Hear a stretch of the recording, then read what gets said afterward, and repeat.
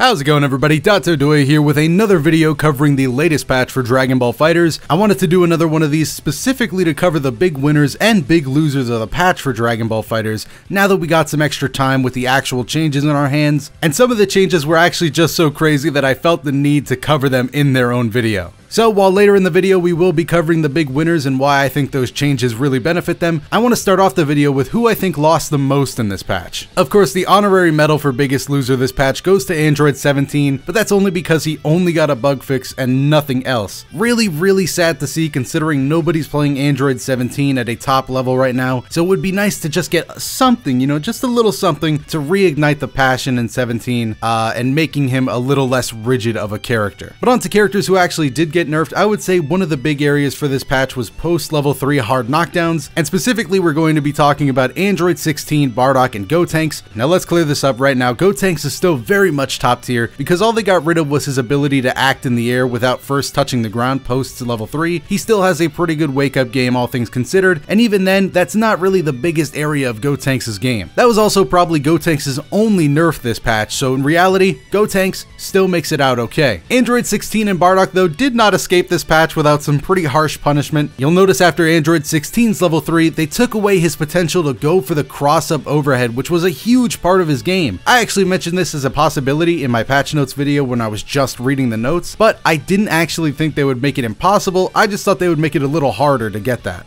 Something about giving the opponent more time to react, but no, they just flat out moved that guy 5 feet back. And speaking of moving people 5 feet back, Bardock actually, it's hilarious. It looks like Bardock got nerfed by somebody that hates playing against Bardock. After you land Bardock's level 3, you will actually be put at a full screen position away from your opponent. This is actually a pretty sizable nerf to Bardock. His Oki really isn't as great as it used to be anymore, so seeing as many Bardock level 3s as we had in the past probably won't be too popular. Now reportedly you can actually get a safe setup with your jab if you micro dash and jump perfectly, but that's definitely a little harder to do now that you are a full screen away. Overall, I do still expect Android 16 and Bardock to be pretty high contenders in terms of characters, simply because they're still good at other things in the game, but it definitely does hurt to see their level 3s altered like this, especially if you play these characters. And that's pretty much it for the losers of this. I guess you could also mention Kid Buu, since they focused on taking away some of his Buu Ball mix-ups, and Adult Gohan, since they made it a little harder to do 5H into down heavy, but overall both of those changes really aren't as drastic as these level 3s. But that's about it for the big losers. Okay, now we can move on to the big winners of this patch, and there's actually a few that I want to talk about, and we'll just go from, who I think is going to be better now, and then really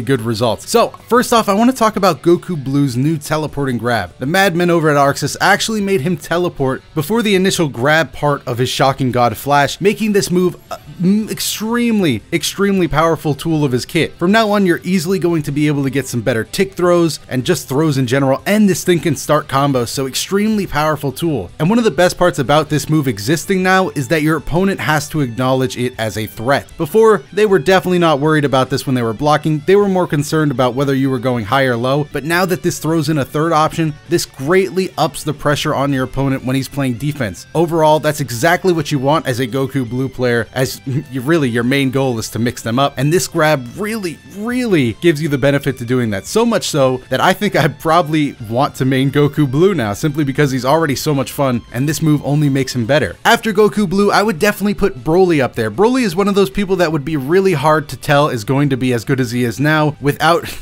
with just the notes of the patch. So basically they listed Broly's thing as, oh, his armor's a little faster. What they didn't mention was that it's so fast that he can even do it after a vanish from his opponents before they can jab, making Broly have another option to get out of these vanish things for pretty much free. It's absolutely insane. The armor also starts up faster on all of his moves, making playing Broly a lot smoother of an experience. One of my favorite things now is that when you see an opponent super dash at you, you can actually sort of react to it with your quarter circle back, medium, or light, and actually combo them off of their super dash. It's a lot of fun. And then I would be remiss not to mention Piccolo. After Broly, he got a ton of buffs, was already a pretty decent character, and then just kept on getting better, dude. Really, Piccolo didn't get too insane, but the fact that they're buffing him and nerfing everybody else around him only speaks good things for Piccolo. And the last character I wanted to cover today is Beerus. Yes, Beerus walked away from this patch, probably my choice for winner, not only because of how long he's been waiting in the on the sidelines, I should say, but just for the fact that the buffs were so good for him. So now in the corner, he can actually jail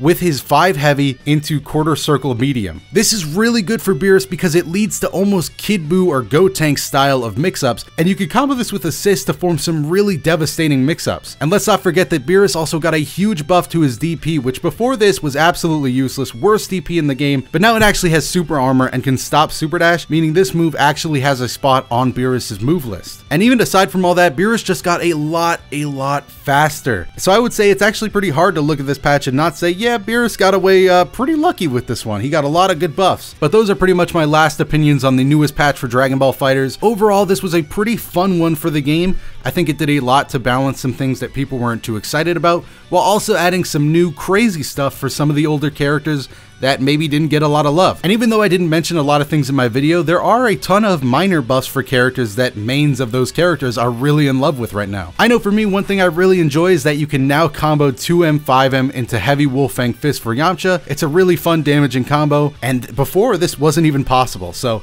really nice that they're doing these creative buffs for low tier characters and mostly avoiding nerfs. But let me know down in the comments what you think about this patch. Are you having fun with it? Did they buff or nerf your favorite character? And how healthy do you think it's going to be for the overall game? While you're down there, if you like these videos and want to see more of them, make sure to hit the like button and subscribe. And as always, I'm Dotodoya. I'll see you in the next video.